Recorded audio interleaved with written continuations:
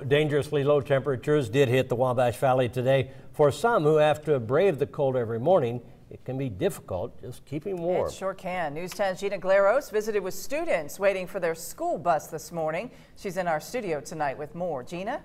Mark Patrice, chief photojournalist Mike Ladd and I braved the temperatures this morning outside at the bus stop. And I have to say, as prepared as we thought we were still freezing.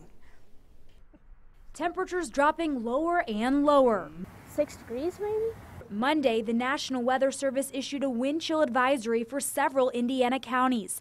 As a result, Wabash Valley school districts issued a 2-hour delay Tuesday.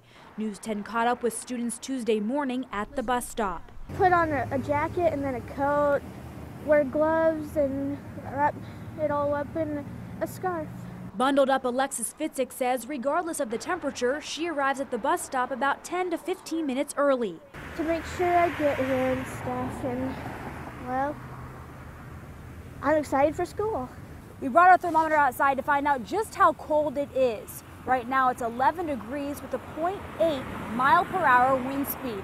Experts say it's very important to limit your time in these freezing temperatures.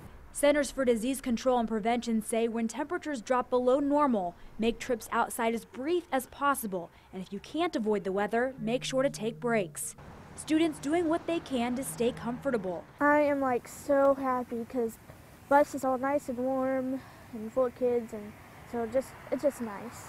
Until they can get out of frigid temperatures. In Terre Haute with chief photojournalist Mike Ladd, Gina Glaros, News 10. The National Weather Service recommends schools should close when the air temperatures reach 30 below or the wind chill reaches 30 below.